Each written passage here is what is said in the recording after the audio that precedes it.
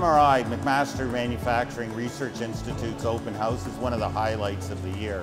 It brings over 300 people from industry to McMaster.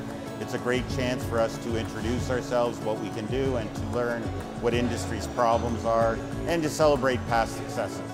So today's event is primarily about connecting the great research capabilities here at McMaster, the manufacturing community, the technology companies that are focused on manufacturing, connect them in a discussion around artificial intelligence and applications in manufacturing. I think one of the most valuable takeaways for me from attending the manufacturing forum was to really highlight the application of artificial intelligence and software to hardware, and how we can really leverage existing tools and manufacturing processes, but overlay a layer of this AI on top, and that the data of that AI is really important.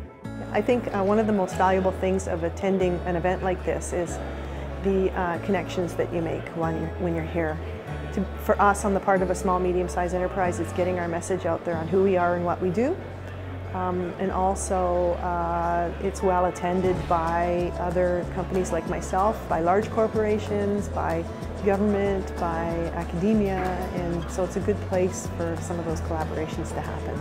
It's a great place for a research-intensive university like McMaster to have strong connections, because we can actually see the fruits of our labor, the innovations that come out of McMaster Engineering, put into practice and make a difference.